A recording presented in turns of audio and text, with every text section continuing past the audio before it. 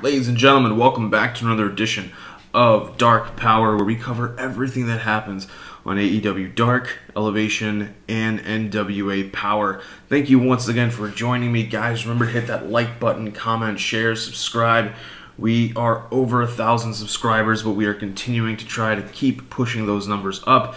It allows us to do what we do for you guys, which, as always, is just friends talking about wrestling. So let's get into it. This week's episodes have short and sweet for actually all three. All of them had NWA Powerrr always has a 1 hour runtime, but this week's episode of NWA Powerrr actually was about 45 minutes long, and then Dark and Elevation both ran short. So let's get straight into it and get covering it. On Elevation, there were a couple things that stood out. The first was actually the Lee Johnson versus David Ali match. I thought this was a really nice opener, and what I liked, I think, about it was that we're seeing more of Lee Johnson, and he now has his own unique theme music. He has his own shirt. He's getting his look. They're really acclimating him to what it means to be a singles guy in AEW. We still have that Nightmare Family connection. He is still part of a faction. There is that relation there, but he's able to now. We're not seeing him with Dustin. Obviously, we're not going to see him with QT, but we're seeing more of who he is and what it means to be Lee Johnson. Great to see him starting to get more of an identity. I liked the Danny Limelight showcase a lot. The showcases are always very well done, very well made. You get to learn a lot about the guys, and we're talking about character work with Lee Johnson. You get to develop that. This is a great way for people who don't know that much about Danny Limelight to learn a lot about him. Yes, they're able to talk about a few things here and there on commentary, like the fact that he was a Marine. That was definitely covered previously through commentary, but seeing him be able to talk just directly with the Big Show is a really great touch, and I like it a lot, and all the showcases have been well done. This one also is well done, and we know that we're going to be getting him in the main event against Jon Moxley. I don't think he's going to be doing too well against Jon, but we'll see what happens there. The match right after this was Thunder Rosa versus Renee Michelle. That was a good match, keeping Rosa moving. We're going to be seeing Rosa show up multiple times here on this evening, as we know that she works with NWA. That's her home promotion. I liked the Eddie Kingston promo talking about how he's going to target the Young Bucks after everything that's been going on with him, Moxley, and the Bucks and Kenny. I do think now we are definitely going to be getting the Moxley Kingston versus the Bucks for the tag titles at Double or Nothing. It's really unfortunate because I wish that the SCU storyline had more time to be built up. They're doing a lot of promo for it on Twitter, on BTE, on Instagram, and YouTube and all that kind of stuff. But I wish the story had been able to be a little bit more played out, as opposed to just SCU has an eliminator match, even though they're ranked #1, and then they confront the Bucks after the Bucks have a match. I wish there had been a little bit more to it than that. They could have told a little bit better of a story, particularly since we know that SCU is not winning on Wednesday. But I don't know. If they're gonna go out, I think they could have been given a little bit better of a showcase. But hey, that's wrestling. That's how wrestling works. Sometimes you have to move angles a little bit more quickly than you intended to. I liked the Jurassic Express versus Chaos Project match. That one was a good one. And our main event, which was Moxley versus Limelight, that match was really well done. It was a standout main event, and it's something that we kind of, I guess, maybe expect because it's Jon Moxley, but Moxley is a really good talent, and Danny Limelight is a really good talent, and that's going to be a match that I want to see more of down the road, especially as we get to know more about Danny Limelight. We see him going after more singles wins, more championships, all that kind of stuff, and I hope that he's somebody that they can use to bridge the gap between New Japan Strong and AEW. That'll be really cool to see. But let's turn towards Dark itself. Dark, there were fewer matches that stood out to me. Here we have more of, we're starting to see now the differentiation between Dark and Elevation. Elevation really is having longer form matches, and Elevation is having more storylines within the show as well as connected to Dynamite. Dark is more about just getting dark matches, just getting in-ring time that people need to have to be able to progress and develop. And Dark seems to be about being able to stack wins so that we are keeping track of our win-loss record and making sure that people's title aspirations are justified. And speaking of whether people's title aspirations are justified, we have Lance Archer picking up a really strong win over Angel Fashion. We have Jake the Snake on commentary, and it's always great to have Jake on commentary. He has a very unique way of putting things and a unique way with words. Jake the Snake Roberts has always been considered one of the better promo workers in the business. Not the greatest wrestler, but great on the mic. And we talk about great wrestlers and people who are developing. That's kind of the purpose behind Dark and Elevation, and we can see that with the Varsity Blondes against Jalen Brandon, Trayvon Jordan. This was a short match, fun match. I liked what I like about it a lot is we see that people like Darby, Sammy, MJF, and who's the third person? A fourth person, Jungle Boy, are kind of the youth movement when it comes to the single sides of things. Well, if they are the youth movement and the future stars of tomorrow, or today, I mean realistically, when it comes to the single side of things, I think Varsity Blondes fits that role for the tag team division, particularly with the history behind Brian Pillman Jr., his father, his family. If you didn't get a chance to watch the Dark Side of the Ring, definitely watch that. It's very informative, and check out our review of it too. I was on there with Sid and Chrissy, and that was a really great documentary review. I had a lot of fun doing that. But you learned a lot about Pillman's background, and I think that they are going to be making him and Griff Garrison some people to watch in the future for their tag division, and they're building behind them. And we also talk about the single stars, like there's that tier, that 4-person tier of Sammy, Max, Jungle Boy, and Darby, and I think right below it is where Preston Vance 10 fits in. And he has a really great match here on Dark against JD Drake. We're seeing kind of the Dark Order have two separate feuds going on. They have the feud against the Hardy Family Office, which we get referenced on Elevation with a Reynolds match, and then the Hardy family attacking him afterwards, and we get it referenced here on Dark. But they also are having a feud against, I still don't know what exactly their name is. I keep calling them the Fashion Group. I don't know what else to call them, but the Fashion Group. And here we see it in the form of 10 versus JD Drake. Good match here. One of two longer matches that we get back to back on Dark, and right after this is a tag match between the Acclaimed, Sonny Kiss, and Joey Janela. And if the Varsity Blondes are the future of the tag team division, then the Acclaimed are going to be their foils. The Acclaimed are natural heels, Varsity Blondes are natural faces.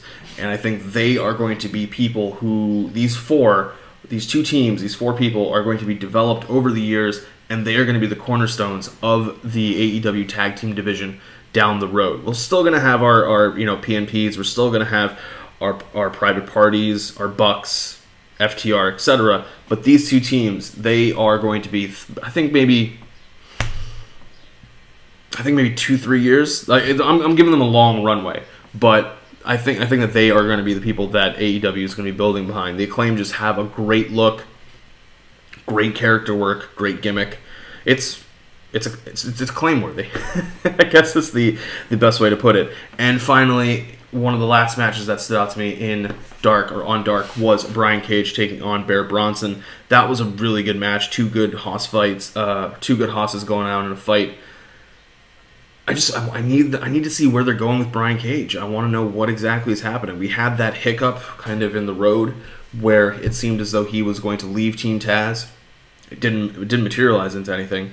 We know that Ricky Starks has an injury. He's going to be out for a while, and maybe that's why they're cooling it, that storyline, because there's really nobody for Cage to feud with. I mean, I guess there's Hobbs, but I mean, Hobbs isn't really worthy enough to be somebody to go after Cage yet, especially due to just experience levels. Like, Cage is a great guy, and if they turn him face, I mean, you're losing out a big thing when it comes to him versus Ricky Starks if Starks isn't there to face off against him. So hopefully we see more of Cage as a heel. If they're not going to be able to have him turn face, or that's not the plan, then I want to see him go on a bigger run as a heel.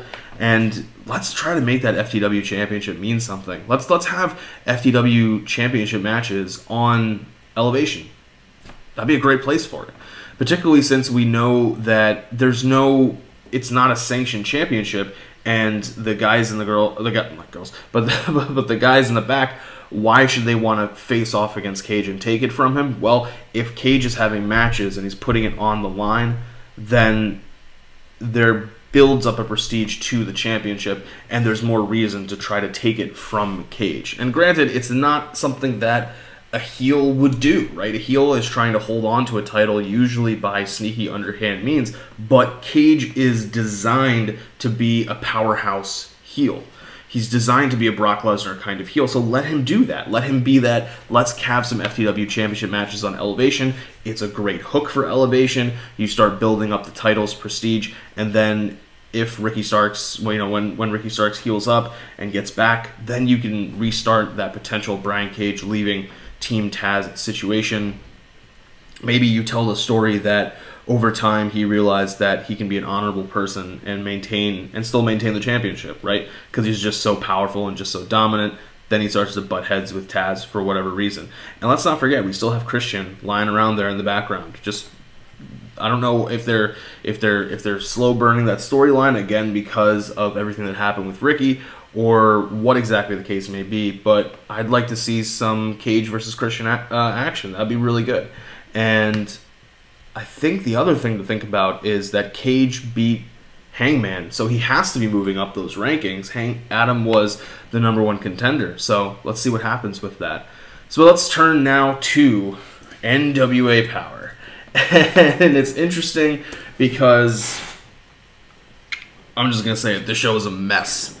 This show was an absolute mess, and I guess the problem here is that they have a lack of people. They have a lack of people when it comes to who they can really use. And this episode's going to get thrown all out of whack because of it. So let's start at the beginning. At the beginning of the episode, Aldis is there with Strictly Business. He kind of shits on the Battle Royale idea. He's upset that he even had to find out from Joe Galli that this Battle Royale is going to be happening, aka a way for Trevor Murdoch to get a title shot. But fine, whatever. Here's the problem. It's a great promo. It's actually a really great promo. The problem is that he says that after talking to Galli last week during Power Surge, he found out that current champions cannot enter the Battle Royale. Okay. So far, I'm following you. So, Pope can't enter the match because he's the TV champion. Fine. So, naturally, Aldis wants to hold off on the tag title match that's supposed to happen in the main event. Because if Latimer and Adonis win, they are unable to be in the Battle Royale, so they can't influence the outcome. Still with you. Still with you. Here's the problem. Adonis is already the national champion. So he's out of the match anyway.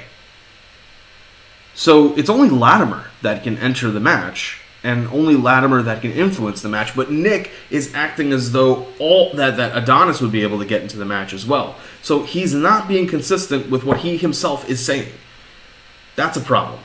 But, whatever, it's not a problem of consistency of the heel lying about things or being wrong about things. Like, so for example, if the face wins or whatever the case may be, the heel says the face did something wrong or his shoulder was underneath the rope, or he's able to in a sense lie about how he lost. There's still ways to get heat back. But in this situation, Nick is just stating a fact. The fact is that champions cannot enter the Battle Royale. Adonis is already excluded.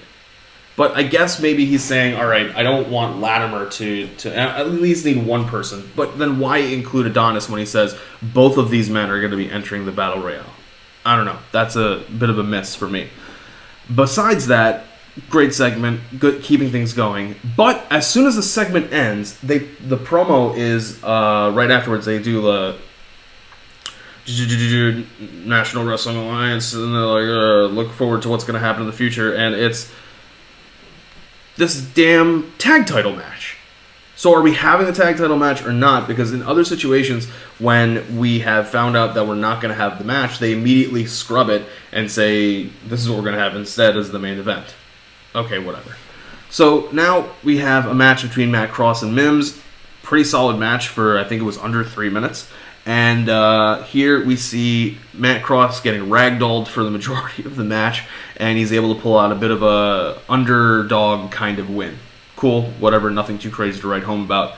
It happened. Let's get, I mean, from what I understand, it's supposed to be a qualifier for a TV title shot. So if he is now getting a TV title shot, let's get him versus Pope and see what happens.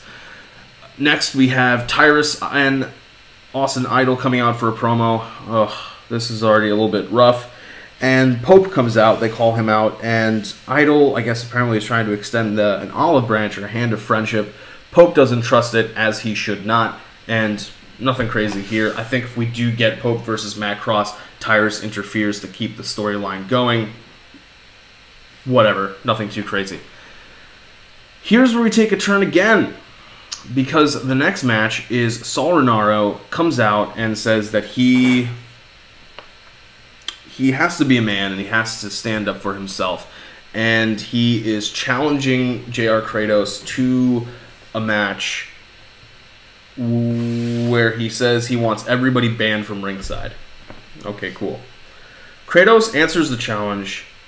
If the ragdolling that Matt Cross got at the hands of Mims was not enough for you, the ragdolling that Saul Renaro gets at the hands of Kratos is absolutely crazy. He just straight out... it was technically a pin. He's standing with... So at one point in time, he's standing and he's holding Renaro by the legs, but Renaro's inverted, so his shoulders are actually on the mat, but he's holding him by his legs, and he just deadlift Germans him. And it's incredible just because of the amount of power that it takes. He's actually lifting him. There was no way for Saul Renaro to help him in any way, shape, or form with that suplex. So, I mean, impressive stuff from that regard. But we're now running into a problem, because Kratos is one half of our tag team champions. And we know that we're supposed to be potentially getting a tag title match in the main event, provided that, I guess, Strictly Business decides they do want the title match. And we're still getting promo for that title match. So why is Kratos answering this challenge? It doesn't make sense. Anyway, we get a kind of interview segment with Mae Valentine and Aaron Stevens, and Aaron basically says that he believes that he and Kratos can still be partners, and he wants them to try to do this in an honorable way. He knows that he hired Kratos as a mercenary because he needed a tag partner, but he wants to believe that he and Kratos can work these problems out. Okay, cool, but again, Stevens is in regular clothes, so is he not preparing for this main event? And if he isn't preparing for this main event, why do they keep promoting it? I don't know. Next, we have a segment that didn't really help anybody, but had a confusing end result. So we have Thunder Rosa and Melina, Taryn Terrell, and Camille. I'm already upset about this because why is Taryn Terrell there? And Melina doesn't really help out too much. But then they start talking, and Camille, while she is... I'm not that upset about it because I know Camille's getting better, but you can see how far she needs to go. She's so easily distracted by an audience that the NWA controls. The NWA is controlling this audience and can easily tell them, shut up and let her talk. Like, don't do the interruption thing. And normally you wouldn't need to, but you do because Camille is getting distracted, and they can see that. So, also, this isn't live. Just cut, say cut, give this audience some instruction, say action, let Camille do what she's got to do. But no, they let it go, and she allows herself to be distracted by the crowd. And then on top of that, Rosa and Melina are in character, and they are interrupting her, doing whatever they need to do or should be doing. And she can't get a hold of what she's supposed to be saying because she's allowing herself to be distracted, to the point that even at some points when she's trying to land punchlines, like she's trying to land the strong parts of this back and forth, she can't do it because she'll start talking, Rosa and Melina say some shit, and she just stops. And it's like, wait a minute, no, you can't. She's trying to, like, at one point she's trying to say that Rosa needs to tell everybody that she's a badass and, go around the world and compete in different promotions, AEW, etc. Whereas all Camille has to do to show people that she's a badass, and then she stops because somebody else is talking. No, like, you gotta make sure you land that hit, because when you're talking and you start saying something, a lot of times people can tell where you're going. They can tell where what you're trying to say. And if you're not able to land the full shot in that exact moment, you don't get the same result always. You don't get the same impact of what you're trying to say.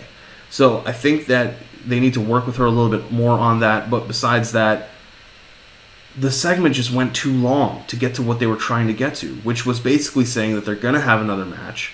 Camille's #1 contendership's on the line. And if Rosa loses, which Camille says when Rosa loses, Rosa will not be able to compete anywhere else but the NWA. Now, this part is interesting. It's a little confusing, but I kind of like the twist on the tail.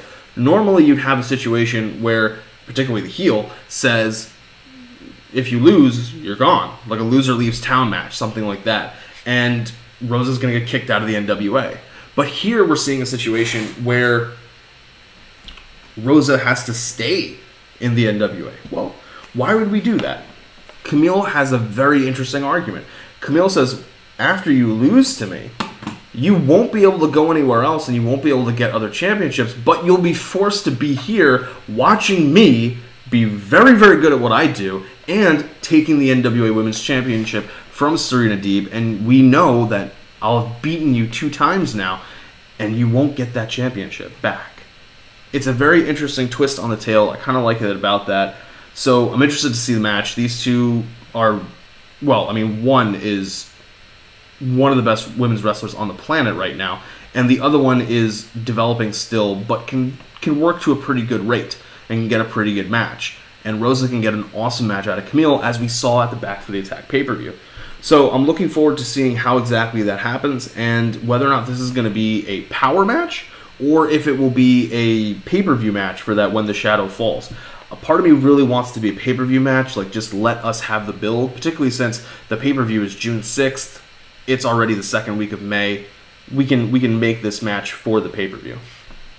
Finally, in the last match, as we will later find out, we have Jax Dane taking on our very own Chris G, and it's him versus Slice Boogie False Count Anywhere match. This was actually a pretty good match, 8 minutes or so, and nice action here and there. They do use the False Count Anywhere stipulation to their advantage, doing a lot of fighting on the outside. There's a suplex onto the floor, and I gotta say, those floors, no pads or anything like that, so that actually hurt. There's a lot of that out of the ring stuff. I want to say in-ring action, but it's outside of the ring. The finish of the match comes when Crimson shows up with a white towel to potentially throw in the towel for his partner, Jax Dane. Now, here's the only thing that's a little weird about this. Slice Boogie is hitting Jax Dane with a chair, and if I remember right, False Count Anywhere does not mean no disqualification. It just means no count out. Like, because False Count Anywhere. That doesn't, like, you can use the chair in the sense of you could suplex somebody into the chair, slam somebody into the chair, but you can't actually just hit them with it. You're still using the foreign object incorrect or illegal means. So I feel like that should have been a disqualification. But anyway, he's bashing up on Jax Dane. Crimson comes out, and Slice Boogie makes a very good point. He says, you can throw in the towel for your partner. Everything that happens now is your fault because you have the ability to stop this. Got a valid point. So they get back into the ring. He's got the chair. He puts the chair onto Jax's head. It looked as though he was going to drop kick. He was Jax is in the corner with the chair on his head. It looked as though Slice was going to run, hit a drop kick, and basically kill the guy. But Crimson jumps up on the apron. Slice Boogie turns around. They get into a little bit of a jaw-jacking back and forth. And Jax is able to get the chair off of his head. He runs to hit Slice Boogie from behind. Slice steps slightly out of the way and collides with Crimson, knocks Crimson off. Jax gets out of the ring to check on Crimson, and in the process takes the towel and throws it. And the ref's like, wait, what the hell? And Jax says, no, I'm giving up. I care more about making sure that my partner is okay. So honorable, very honorable man to do that. And a great way for Slice Boogie to get a win without really pinning the guy, which kind of protects a potential future match between the two of them, which I liked. That part was really cool. That was a well done little trick. Later, right after this, we find out that Strictly Business has left the building, so we're not going to have the tag title match. And that's how the show ends. I think if they knew that they didn't want to do that, they should have changed how the show went. They shouldn't have done the promo. They shouldn't have had Kratos have that match against Saul Renaro, because that makes zero sense. Because let's assume for a moment that the tag title match did happen. You are putting yourself in a match against Saul Renaro where you can potentially get hurt, lose, get tired, winded, whatever the case may be, and you then lose the titles. The titles are more important. So yes, I guess it's a little bit of confidence. You're not going to lose to Saul Renaro, but still at the same time, be a thinking man's heel. And I wouldn't have had Aaron Stevens do a plainclothes interview. That just was a little weird. Either way, we got a 3-match show. Nothing too crazy. Moved storylines along. Kept things building for different matches. Hopefully we see a shot of Trevor Murdoch at home, resting, recuperating from all of his various injuries that you pick up while you are wrestling as he sits out this 30-day suspension, but we'll see what happens with that. So guys, this was our coverage of Dark Elevation and NWA Powerrr. Remember to hit that like button, comment, share, subscribe, all that fun stuff. Thank you guys for tuning in. Catch me on Fusion of Honor with my co-host, three-time baby-making champ Ness. Until next time, guys, take care of yourselves, take care of each other, and I'll catch you later.